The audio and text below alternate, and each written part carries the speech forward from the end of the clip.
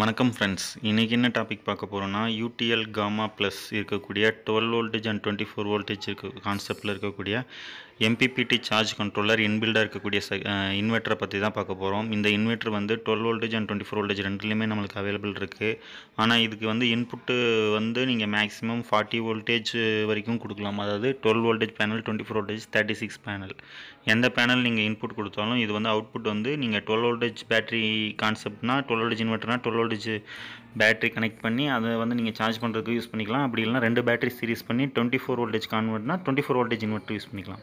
ஆனால் நீங்கள் வாங்குகிற ஒரு இன்வெர்ட்டர் வந்து ரெண்டுத்துக்குமே சப்போர்ட் பண்ணாது. 12 வோல்டேஜ் இன்வெர்ட்டர்னா 12 வோல்டேஜ் மட்டும்தான் சப்போர்ட் பண்ணும். 24 வோல்டேஜ் இன்வெர்ட்டர்னா 24 வோல்டேஜ் மட்டும்தான் சப்போர்ட் பண்ணும். அதுவும் இல்லாமல் இந்த எம்பிபிடி கான்செப்ட் வந்து எப்படின்னா, பிடபிள்யூட 30% வந்து நம்மளுக்கு எக்ஸ்ட்ரா எஃபிஷியன்சி இருக்கும். அதாவது நீங்கள் இன்புட்டில் கொடுக்கக்கூடிய வோல்டேஜ் அண்ட் ஆர்ம்ஸை வந்து அவுட்புட்டில் வந்து நமக்கு தேவையான வோல்டேஜ் ஆகும். ஆர்ம்ஸை வந்து பூஸ்டப் பண்ணி கொடுக்குறதுக்கு தான் இந்த எம்பிபிடி சார்ஜ் கண்ட்ரோலை யூஸ் பண்ணியிருக்கோம். இந்த யூடிஎல் காமா ப்ளஸ் வந்து 2 இயர்ஸ் வாரண்டியோடு வந்துட்டுருக்குது.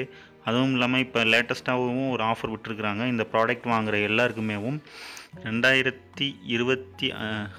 2025 வரைக்கும் ஃப்ரீ ஏஎம்சி கொடுக்குறதாகவும் இந்த கம்பெனிலேருந்து இன்ஃபார்ம் பண்ணியிருக்காங்க. அது பற்றின டீட்டெயில்ஸ் தான் இப்போ நான் இங்கே டிஸ்பிளேயில் பார்த்துட்ருக்கீங்க.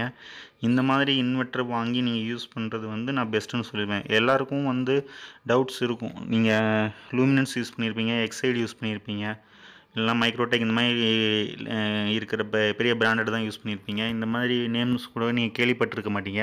பட் ஆனால் இந்த பிராண்ட் எல்லாமே பப்ளிக்கிட்ட நல்ல ரிவ்யூ வாங்கிட்டு தான் இருக்குது. நீங்களும் நெட்டில் சர்ச் பண்ணி டீட்டெயில்ஸ் எல்லாமே பார்த்துக்கலாம். இந்த ப்ராடக்ட்டும் லூம் சோலார் வெப்சைட்டில் அவைலபிள் இருக்குது. இப்போ நீங்கள் 12 வோல்டேஜ் இன்வெர்ட்ரு, சோலார் இன்வெர்ட்டர் வாங்குறதா இருந்தால் லூமினன்ஸில் வந்து 1100 வந்து உங்களுக்கு 6000 ரூபாய் அந்த ரேஞ்சில் இருக்கும். இதே இது வந்து 24 வோல்டேஜ் இன்வெர்ட்டர்னால் உங்களுக்கு வந்து மினிமம் 8000 ரூபாய் அந்த ரேஞ்சில் இருக்கும். அதே இது வந்து நீங்கள் அது ரெண்டுமே பிடபிள்யூஎம் கான்செப்ட் தான் இருக்குது.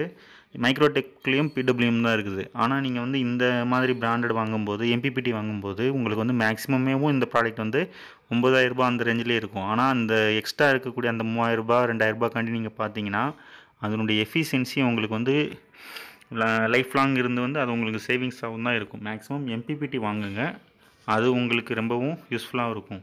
இப்போ வந்து எம்பிபிடி வந்து எப்படி சர்வீஸு ஃபால்ட் ஆகிடுச்சுன்னா அது என்ன பண்ணுறது, அதை பற்றி எல்லாம் நீங்கள் இருக்கிறீங்க. இப்போ அதுக்குரிய சர்வீஸ் சென்டரும் ஆல் ஓவர் ஏரியாலையும் அவைலபிள் இருக்குது. அப்படி இல்லைன்னா அவங்களையும் இன்ஃபார்ம் பண்ணுவாங்க. ஒன்று ஸ்பாட்டுக்கு வந்து சர்வீஸ் பண்ணி கொடுக்குற மாதிரி ஆப்ஷன்ஸ் இருக்குது. அப்படி இல்லைன்னா அவங்களுடைய சர்வீஸ் சென்டருக்கு நீங்கள் ப்ராடக்ட் எடுத்துகிட்டு போனீங்கன்னா சர்வீஸ் பண்ணிட்டு 1 or 2 டேஸில் உங்களுக்கு வந்து ப்ராடக்ட் வந்து ப்ராடக்ட் வந்து ஃபிட் பண்ணி கொடுத்துருவாங்க சார். இப்போ எதுக்காண்டி ஒவ்வொரு தடவையும் நான் வந்து நார்மல் இன்வெர்ட்டர் சோலார் இன்வெர்ட்டரை கன்வெர்ட் பண்ணுங்கள், சோலார் இன்வெர்ட்டர்லையும் நீங்கள் எம்பிபிடி பார்த்து வாங்குங்கன்னு சொல்லிட்டு இருக்கோன்னா, இப்போ ஒரு பேட்ரி நார்மல் இன்வெர்ட்டரி பேட்ரி நீங்கள் யூஸ் பண்ணுறீங்கன்னா அதில் அந்த பேட்டரியில் வந்து ஒரு யூனிட் வந்து நீங்கள் அந்த பேட்டரியிலேருந்து கரண்ட் எடுத்து நீங்கள் யூஸ் பண்ணிட்டீங்க. அப்போ திரும்பி அந்த பேட்டரியை நார்மல் இன்வெர்ட்டர் மூலமாக நீங்கள் இபியில் சார்ஜ் பண்ணும்போது 2 யூனிட் வரைக்கும் கரண்ட் செலவாகும். இதனால தான் இன்வெர்ட்டர் போட்ட உடனே சில வீட்டில் எல்லாம் பில்லு அதிகமாக வர்றதுக்கு காரணமேவும். இப்போ அந்த பில்லு அதிகமாகிறத கண்ட்ரோல் பண்ணுறதுக்கு தான் இப்போ நார்மல் இன்வெர்ட்டரையும் சோலார் இன்வெர்ட்டரை கன்வெர்ட் பண்ணி யூஸ் பண்ணிக்கோங்க. அந்த மாதிரி கான்செப்ட் தான் உங்களுக்கு எக்ஸ்பிளைன் பண்ணிகிட்டு இருக்கேன். இந்த கான்செப்ட் வந்து உங்களுக்கு ரொம்ப யூஸ்ஃபுல்லாக இருந்துச்சுன்னா லைக் பண்ணுங்கள், கமெண்ட் பண்ணுங்கள். வேறு ஏதாவது டவுட்ஸ் இருந்துச்சுன்னா கீழே கமெண்ட் பண்ணுங்கள். அதை பற்றி நெக்ஸ்ட் வீடியோலையும் டிஸ்கஸ் பண்ணலாம். Thank you friends.